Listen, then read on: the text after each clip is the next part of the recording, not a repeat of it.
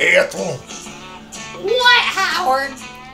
why in tarnations did you pull me off my tractor to come in here to take a picture? Well, Howard, I thought it would be nice when the photographer comes in. He's going to take our picture. He's going to put our house in the background.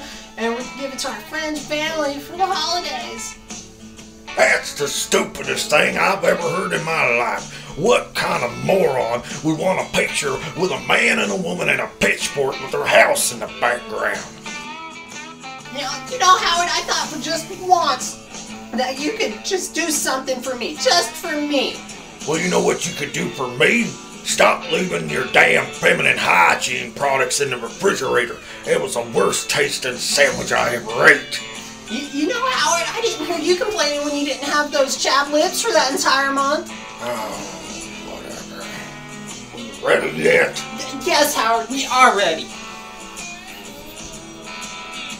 You know what, Ethel? What, Howard?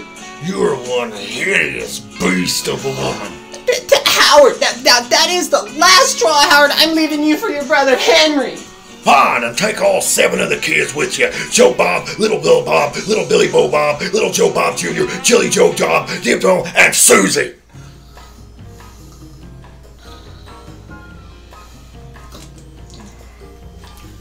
Nate! Ah! I'm sorry, man. I fell asleep playing this game and had like the worst nightmare ever, and you were in it, sort of. What game were you playing, Nate? Oh. Playing this. Farming Simulator 17!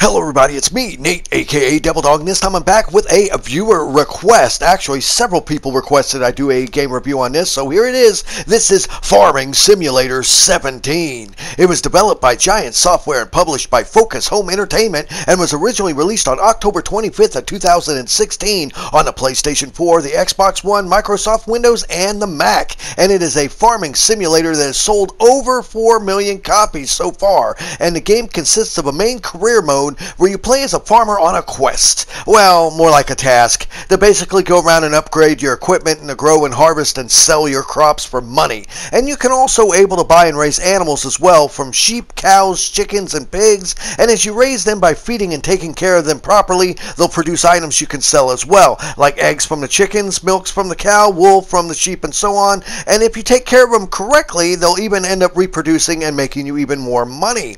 Now, as you progress through the game by plowing, seeding, sowing seeds, fertilizing, harvesting, shipping, and selling your crops, you can also take part in dynamic generated missions for other farmers and their farms to make more money and raise your standing with them. And at the start of the game, you're given a choice between 2 areas to start your farm in: Goldcrest Valley and Sosnofia. I'm sure I said it wrong, Snostopika or whatever it's called. Now, a first for this game series is you can finally play as a female character, but overall it has a very bare bones, generic, really bad creative player. It pretty much consists of picking either a male or female farmer and then changing the color of what shirt they wear. That's really about it. But most of the time you don't see your damn character anyhow, since it's in first person.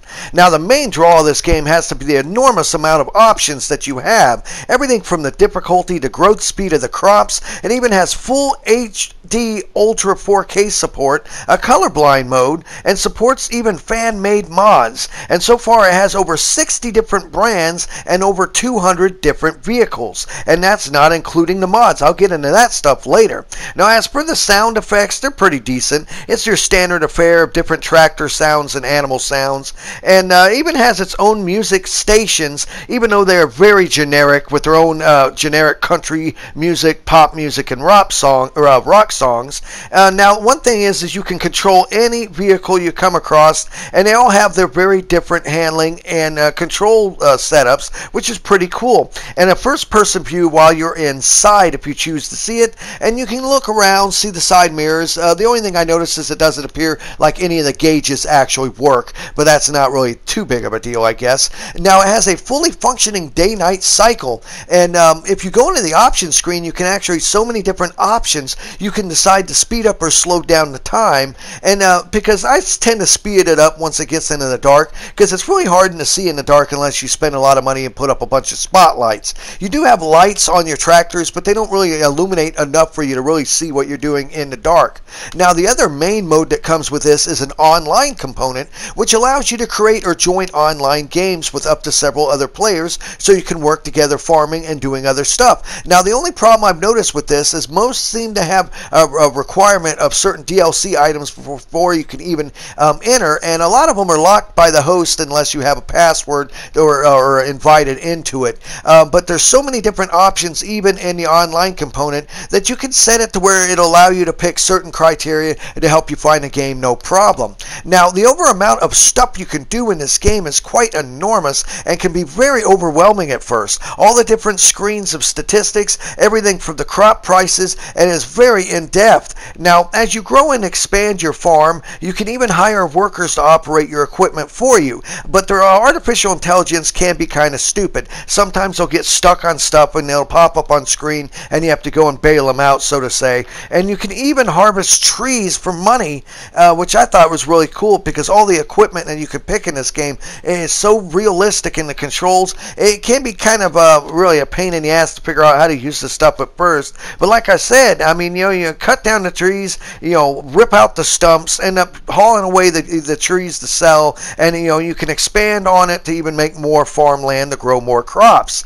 Now, hands down, the best feature of this is the free mod support. It is awesome as well. I mean, creators have made tons of new content, everything from new vehicles to new areas to farm, and the only thing that I'm sad about is I can't seem to find the DLC that allows you to build roads and bridges. I think that's a PC exclusive, but it doesn't seem to be on this PS4 version. And also, you can mine gold, but once again, I don't think that's in the PS4 version as well, which is a shame, considering I would really like to do that. And I may have thought at first glance, why in the hell would anyone want to play this kind of game? But after digging into this massively deep, well-done simulator, I am hooked. Hands down, Farming Simulator actually is a very relaxing kind of game, and it's very strategic as well. You really have to pay attention to what you're doing, and if you are a big fan of simulation games like SimCity, pick this up, give it a shot. All in all, despite how odd you would think this game would be, it's so oddly fun and compelling.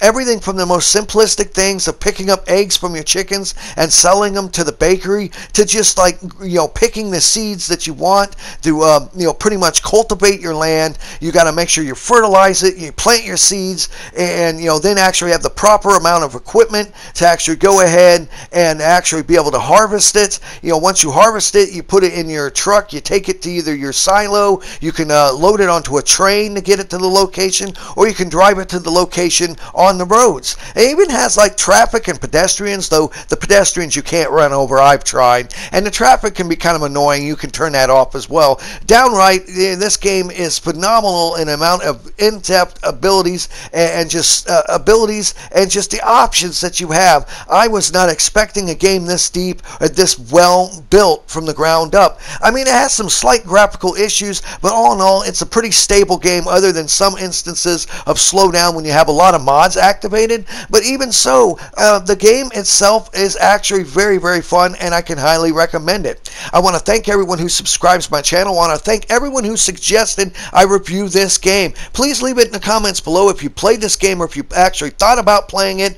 Any other recommendations you would like to see me do, either video games or movies or anything like that. And remember, people, I always end my videos by saying, have fun, play hard, and of course, the devil is in the details. Peace out.